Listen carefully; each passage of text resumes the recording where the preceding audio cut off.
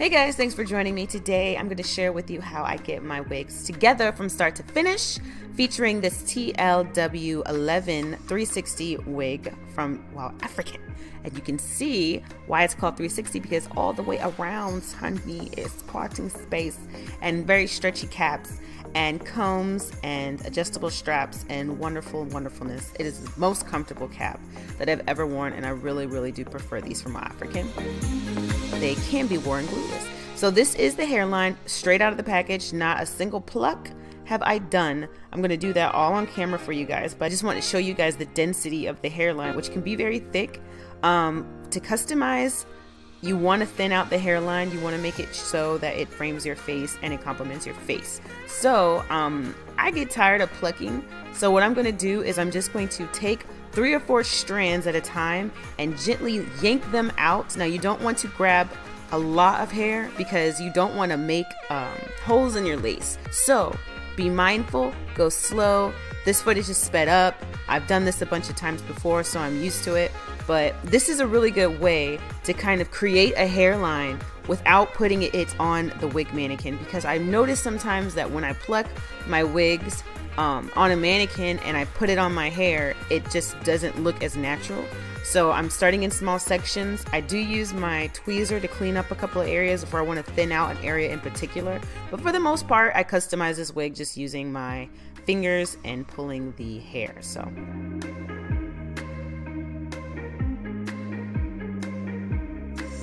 sometimes I add a little water to the hairline so I could see how believable it is and how much more plucking I need to do.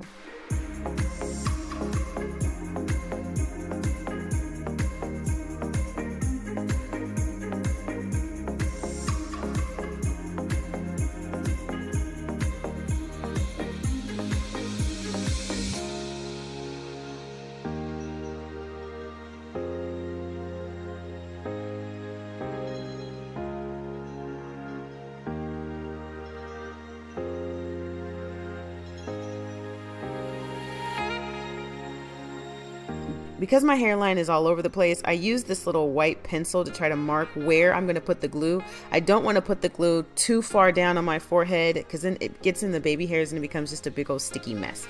So after I go ahead and I apply my wig, I'm going to go ahead and beat this face, and I will meet up with you back at the end of this video. Bye.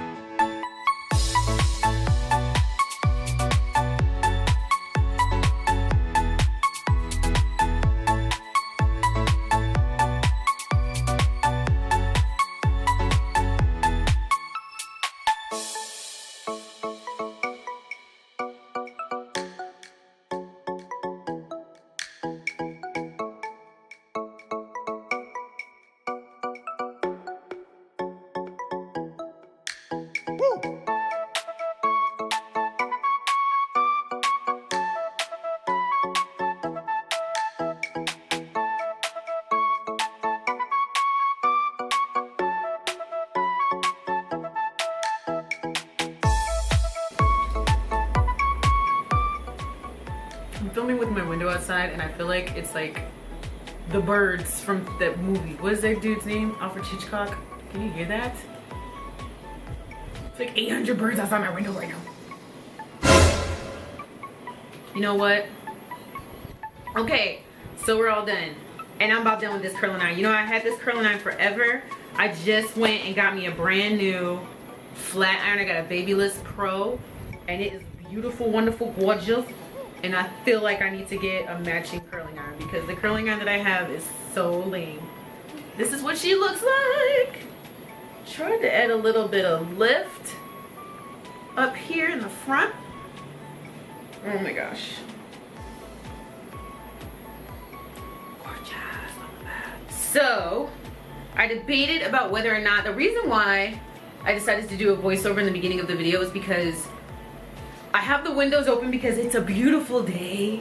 And even though this morning was really rainy and gloomy and glummy and it was like really cold right now, it's perfect. It's so weird. I don't know what's happening. We're all gonna die. I feel like talking to you guys because I love this hair and I loved how it came out. And I tried to curl this bit, but you know what? Like I said, I'm getting another, it's off. All right. I don't know what happened. I guess when you keep hair appliances for 20 billion years, they die. You served me well, curling iron. Thank you so much. Anyway, about this hair, like you saw in the beginning of the video, it is a 360 lace wig. The density is like 180%. Okay, you see how much I had to pluck to make it look a little bit more customizable to my face. That is definitely what you want to do because the way my hairline is shaped like Batman, it's like straight and then it comes down and then it goes like straight up like I got my dad's forehead. So I had to customize it to cover certain situations up so it looked a lot better. This is the TLW11. The color is natural and it's super, super silky straight.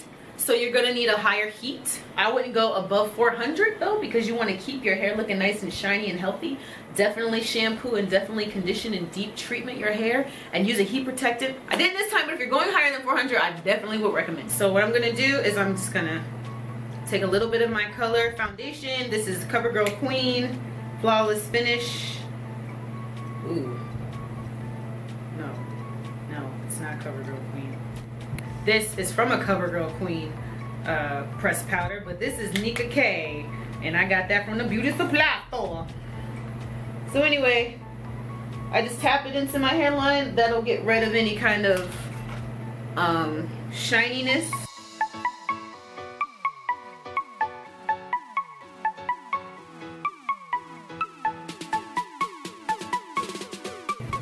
There we go, that's it. This is how it falls on me. Again, I am short, I'm 5'4". I guess I'm not that short. And that is it, girl. This hair is lovely. I'm feeling springy today. I don't know, the pink, I feel effervescent, I feel light.